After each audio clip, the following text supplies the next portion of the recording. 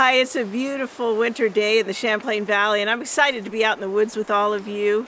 We're going to do some exploring, and our topic today is reading the forested landscape.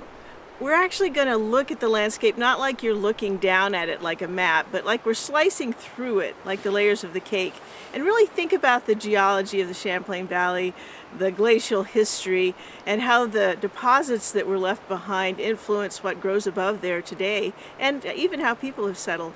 So we're taking a hike. We're at Rock Point in Burlington, and this is a great place to start the story that I want to call rocky, sandy, and wet. As we look across gradients of landscape in the Champlain Valley.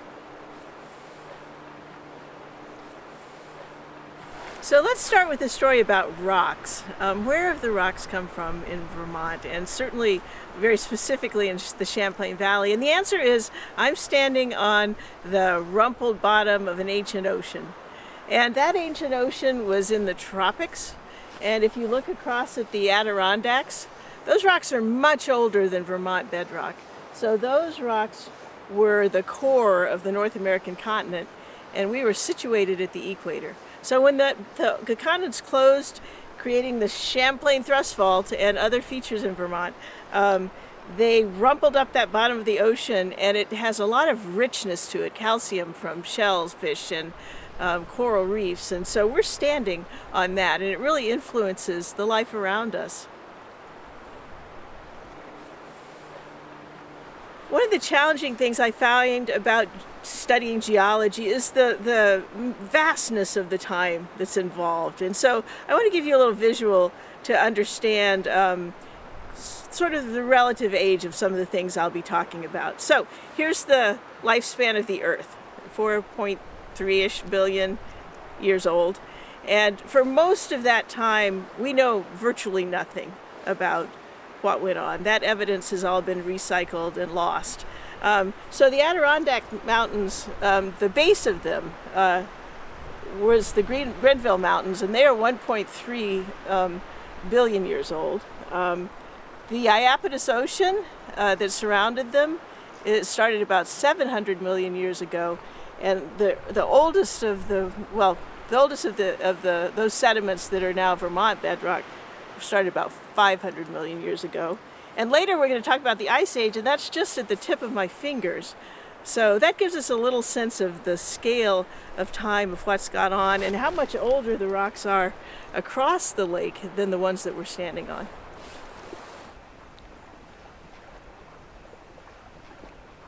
One fascinating thing about the Adirondack Mountains is the rocks are really old. They're 1.3 million years old, plus or minus, but the mountains are much younger, 100 million years maybe. Old rock is rising into these young mountains, and that's going on right now. They're still rising.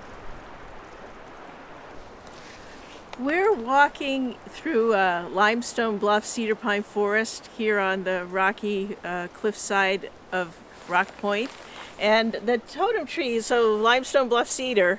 There are both kinds of cedar here, but the white cedar is really the totem tree of these rocky landscapes near the headlands of Lake Champlain. It's a very rare natural community. It occurs really in a tight band along the ridge here. How has it done so well in these environments, and what are its challenges?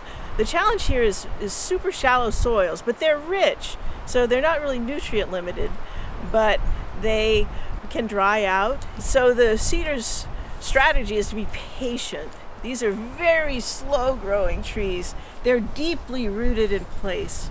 They're just a network of roots grafting them to other cedars and other trees possibly. And they grow so slowly that they can live up to 1,600 years. They're really old northern white cedar up in Canada, north of here. They grow along the Champlain thrust fault here, so they're also found all the way from Niquette Bay through Rock Point down to Red Rocks and Kingsland Bay. So go out and visit your closest Limestone Bluff Cedar-Pine Forest, and you'll see how beautiful these trees are, and gnarly, and how much personality they have.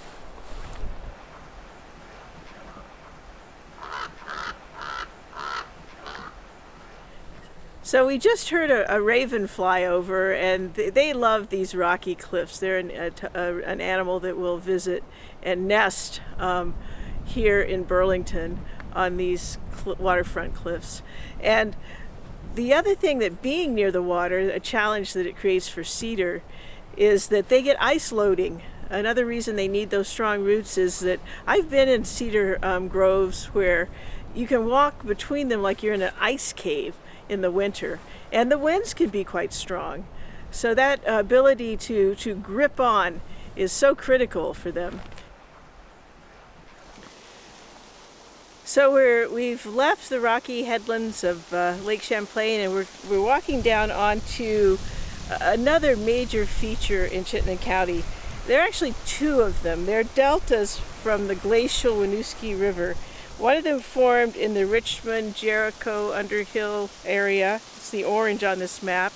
And that was when Lake Vermont stood at about 600 feet above sea level.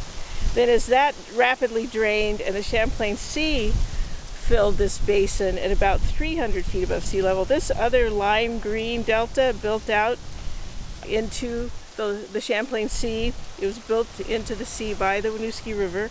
And we're about to head down to this site at the beach, and later we'll be at Sunny Hollow in Colchester, but you get a sense of the massiveness of this delta.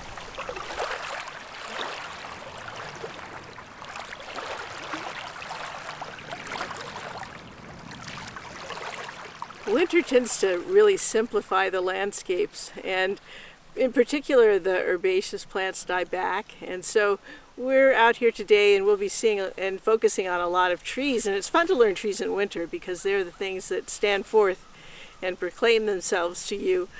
But on the other hand, things are missing from the landscape this time of year. And I just want to let you know that on these naturally occurring sand beaches near a fresh water body, there are globally rare plants here in Burlington because it's just a very unusual habitat. When the water drops, these annuals will come up and try to make hay while the sun shines. There are also some rare plants on this beach, including beach pea and beach heather, and on another sandy beach in Burlington, Champlain beach grass, that are holdovers from when this was the Champlain Sea. They've actually been able to cling to this landscape as this body of water has gone from salt back to fresh, and they are still here living with us in Vermont. This is what the inside of a delta looks like. You can see that it looks almost like rock right now. It's frozen, but there are layers in it where as the river brought the sand into the Champlain Sea, it would lay them down in layers so that things are stacked up in this landscape. After this landslide, I'm leaning on a tree that used to be up even with the top of this cliff, but this whole section just slid downhill in the spring of 2011 when there were a series of rain events that really raised the level of Lake Champlain. So this is a newly exposed cliff. Right after that, bank swallows and kingfishers started nesting in it. But what I want you to understand is that these kind of deep sands underlie these sandplain forests that we're about to go visit.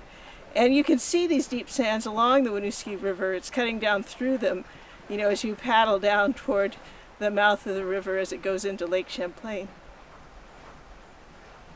Unlike the bedrock that we just looked at, these sands do not have nutrients in them.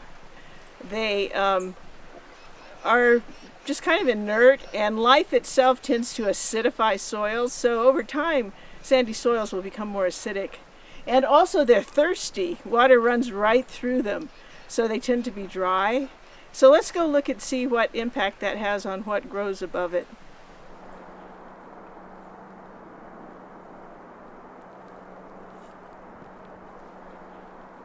We've left the beautiful shores of Lake Champlain and we're now in Colchester, and we're at Sunny Hollow Nature Park, and it is a natural area that is part of this larger sandplain forest, Champlain Sea Delta, story that we're telling. So there are deep sands that underlie our feet here.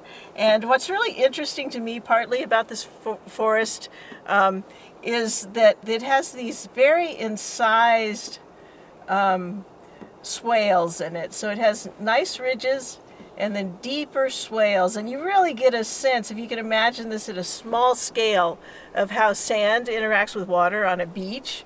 So the sand erodes very easily, and then when it hits those clay sediments that were laid down in the still waters of Lake Vermont and the Champlain Sea, when it hits those sediments, it doesn't erode the clay nearly as easily, so it tends to just cut headward.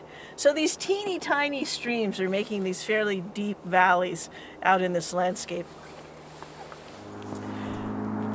We're standing in a Dry Pine-Oak-Heath Sandplain Forest, so let's decode that a little bit. Dry, the sands just are thirsty. They drink up the moisture in no time, especially in the summer. Pine. There are a multitude of pines out here, but the one that to me is iconic for this landscape is the pitch pine, and I'm standing next to one. Oak we'll look at later. Heaths are the blueberries and things in that family, so they're the shrub layer in this landscape. And sandplain, we're on top of a delta. We're on a sandy plain of soil here in the landscape. So let's look at this pitch pine. One thing it's similar to my eye, the bark, to red pine, but it looks like a bricklayer came and laid chunks of bark down. You know, they're cracked vertically and horizontally. And this makes it very well adapted to one of the processes out here, which is fire. You have a dry landscape, you have wood on the ground. This is a place that can easily burn, unlike the wetland that we'll visit later. Let's look at one of the adaptations to fire that pitch pine has is that it can send out new branches from its trunk. So it has epicormic buds. It can send out adventitious shoots. So if it burns and it loses some of its canopy, it can resprout, which is not a thing that many trees can do. So that's one thing. The other thing I want to tell you is that it has needles in bundles of 3. So that is a way to tell it apart. And we'll go look in a minute and compare and contrast it to a couple of other pines so you can start to get an eye for how to recognize the species. If you're finding pitch pine, you're in a dry place. So I was standing again by a pitch pine, and the closest thing to it visually is a red pine. And as we look up through the canopy, we can see that the pitch pine, to me, feels like it has more negative space. You can see more through the needles to the sky. As we pan over to the red pine, you can see that those needles are all in bundles at the end of the branch. Red has needles in bundles of 2. Pitch has needles in bundles of 3. And I try to remember that as like baseball pitching, 3 strikes and you're out. So that's one way to remember it. But once you start to get a feel for these 2 trees, their bark and their and how they look in the canopy, they're easy to tell apart. They are both fire adapted, pitch pine more so. Red pine does really only occur in stands when it's either been planted or if there's been a fire, because both of these trees need mineral soil to germinate. They just can't make it down through the duff layer. We've talked about how pitch pine needs bare mineral soil to regenerate, and these sandy soils are really good for them. And so if you did want to see young pitch pine, there's a place in Burlington called Star Farm Park. And there, where the landscape was plowed and windblown and the sand was exposed until probably the 1960s, there is now a young, regenerating Dry Pine-Oak-Heath Sandplain Forest. As we continued out, this is this ring finger trail here in Sunny Hollow, and we drop off the northern nose of this sandy ridge. It immediately shifts to hemlock forest. It's one of the most dramatic natural community shifts that one can ever notice. So come here, take a look at that. The hemlocks are well adapted to shade, and so they've colonized this slope, and because it's north facing, there's very little sunlight there. and they just outcompete the other trees. So the oak part of Dry Pine-Oak-Heath Sandplain Forest, I'm standing between them. Here's a red oak, here's a black oak. The black oak to me almost feels like you took bits of bark and just stuck them on there, like Legos.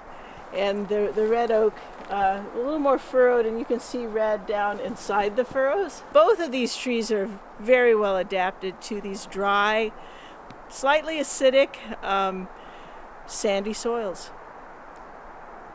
So we're looking here at the reason this is called pitch pine. It has nothing to do with baseball. It actually has to do with the fact that when this tree is wounded, it will send out sap. And it turns out that sap is highly flammable. So it may be that not only does it coexist with fire, but it actually encourages fire. And these wisdoms that trees have with their surrounding landscape are just mind-boggling, just how they've adapted to where they live. I'd like to pause to acknowledge that we are walking over the unceded land of the Abenaki people. This land was never deeded over to European settlers, and it's important in this particular story today. It's important for many reasons, but it's important because there's clear evidence that the Abenaki people coexisted with fire. They were even encouraging it in places. It's particularly clear that some native cultures were using it in southern New England to encourage the growth of oaks. Right now, the only thing coming up in the understory that's a pine is white pine. So this forest is transitioning to something else. I feel sad that we're losing this natural community.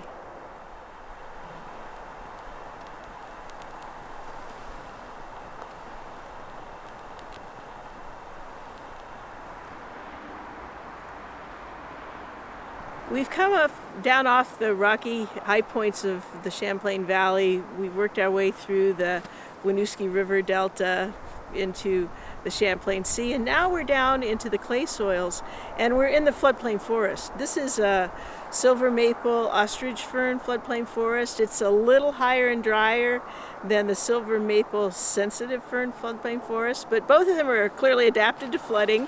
It's a dynamic environment. And the silver maple are the large trees that are around me, but the ostrich fern plays a key role. It helps anchor the soils in place, and often it reproduces vegetatively, so they're often the same individual, really, in large patches. And what we find is if those become over-harvested, and that is a challenge because they are delicious, and we don't always know collectively how many have been gathered before we arrive at a place, but people managing these Winooski River floodplains don't want people harvesting fiddlehead ferns because there's just no way to be sure what's sustainable. And once they die back and once they disappear from the landscape, invasive plants come in, and they're just not as well suited. And we'd like all of these landscapes, we'd like to help them go forward in a healthy state into whatever comes next in the future that we collectively are creating. You might think, looking at this cottonwood, that it's bigger and older than the cedars we saw earlier, but in fact these trees grow very quickly, and they tend to turn over more quickly. They die younger than the northern white cedar, and it's sort of part of adapting to an environment that's constantly changing. When the ice breaks up in the Winooski River and it floods down through this part of the valley, those ice rafts will jam up against the tree. So one key to surviving in this environment is to have really thick bark, and this cottonwood has that, and that's one of the ways that it persists in this landscape. We've come across the tracks of a cottontail rabbit, and it reminds me to pause and just share with you how much I love tracking down in these floodplain forests. It's one of the few places in Burlington that over the last 20 years we've repeatedly seen bobcat tracks as they move down along the river. Also otters and mink and beaver love these wetland habitats, and it's great for amphibians like frogs. So floodplain forests are a great place to go if you want to encounter track and sign of wildlife. We're standing in Arms Forest, and here's where we're going to end our hike, looking at rocky, sandy, and wet landscapes in the Champlain Valley. I love Arms Forest. It's one of the most biologically diverse, just the richest landscape in Burlington and perhaps in Chittenden County. We have a ton of spring ephemeral wildflowers that will bloom out here, and just a great variety of trees. And part of the reason is that I can walk from rocky outcrops through a sandy delta down into a wet wild stream bed in less than 5 minutes. So all of the forces that we've been looking at, all of the processes are in play here at Arms Forest, and it just gives rise to such a diversity of life. Thank you for joining us on another of our series of Vermont Master Naturalist hikes. I've loved exploring the rocky, sandy, and wet landscapes of the Champlain Valley with you today. I encourage you to go out and meet your own forests. Get to know what natural communities are around you. Where are things living? What are they up to? It's a great way to spend time. Also, I want to give a special thanks to people who are working on behalf of the wilds, both here in Vermont and elsewhere in the world.